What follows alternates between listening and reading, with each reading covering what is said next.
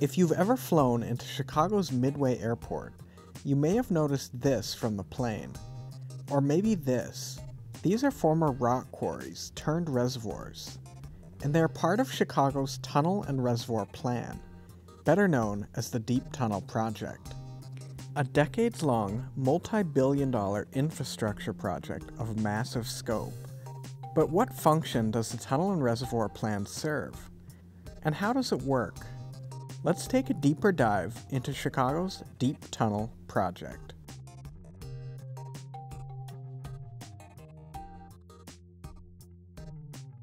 Since its founding, Chicago has always had challenges dealing with water. Built atop marshy land that was barely higher than Lake Michigan itself, the young city dealt with regular flooding and the inability to properly drain sewage from the low-lying terrain. Standing dirty water was commonplace in city streets, which was a public health risk and spread disease like cholera. In the 1800s, the city would embark on a series of engineering schemes to alleviate these issues. First, with the raising of city streets by a couple of feet, and in some cases 8 to 10 feet above the existing ground level, allowing for a modern sewer system to be installed, with adequate vertical height to drain properly. Evidence of the raised streets is still visible today in neighborhoods like Pilsen, where it's common to see buildings built before the street raising, their ground floors now well below street level. By the late 1800s, the Sanitary District of Chicago was established, who oversaw the construction of the Chicago Ship and Sanitary Canal, which effectively reversed the flow of the Chicago River, allowing wastewater to flow down the canal toward the Mississippi River, rather than into Lake Michigan, where the city's drinking water is sourced. And later, in the early 1900s, treatment plants would be built to purify sewage and wastewater before it was released back into city waterways. But despite engineering solutions like this, Chicago still struggled with its water problems into the 20th century, particularly during large storm events, which would cause flooding and overwhelm the city's sewer system, inundating it with more water than the treatment plants could handle, and leaving nowhere for wastewater containing raw sewage and polluted surface runoff to go, except directly into the city's waterways. By the 1960s, these sewage overflows were happening on a regular basis, around 100 times a year.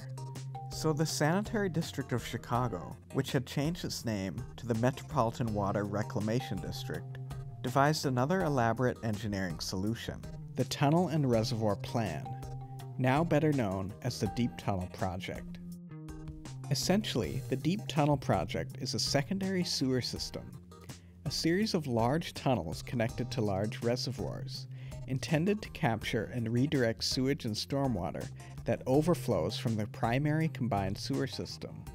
Over the following 4 decades, the system has been slowly built out to include a total of 110 miles of tunnels, which range from 8 to 33 feet in diameter and are positioned 150 to 300 feet underground, deep enough to capture overflow wastewater and divert it into reservoirs. There are 3 reservoirs in total that are part of the Deep Tunnel system, and they're strategically placed on the north, west, and south sides of the city. Thornton Reservoir, located in South Holland, McCook Reservoir in Bedford Park, and the Majewski Reservoir in Elk Grove Village. These reservoirs are massive, with the ability to hold billions of gallons of water, and they're meant to be a holding location for untreated water until nearby wastewater treatment plants have time to catch up and process it all. Building reservoirs of this size in an urban area like Chicago is a logistical nightmare, which is why the Thornton and McCook reservoirs are actually former rock quarries that have been repurposed for the Deep Tunnel Project's use. The project has been coming online piecemeal.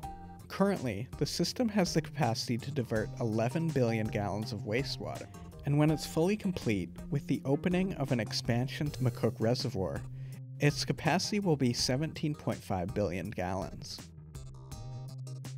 The Deep Tunnel Project has been generally successful in mitigating flooding and protecting Chicago's environment by reducing the amount of untreated wastewater released into waterways. And the project has also served as a model for similar projects worldwide, like the Thames Tideway Tunnel in London, and Singapore's Stamford Diversion Canal and Detention Tank. But in the decades since the project's completion, there has also been a shift in philosophy of stormwater management, favoring more natural solutions like green stormwater infrastructure. Chicagoland, like other heavily urbanized areas, is dominated by paved impervious surfaces, surfaces that cannot absorb water and instead force it into sewers.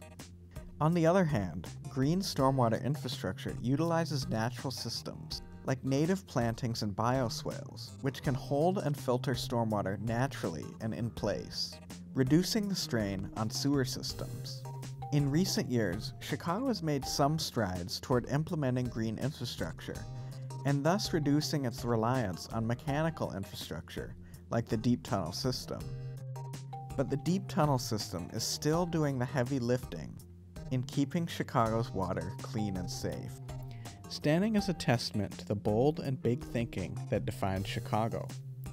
It's a massive and essential system for the city, and it's one that's nearly invisible, hiding deep beneath Chicago's surface.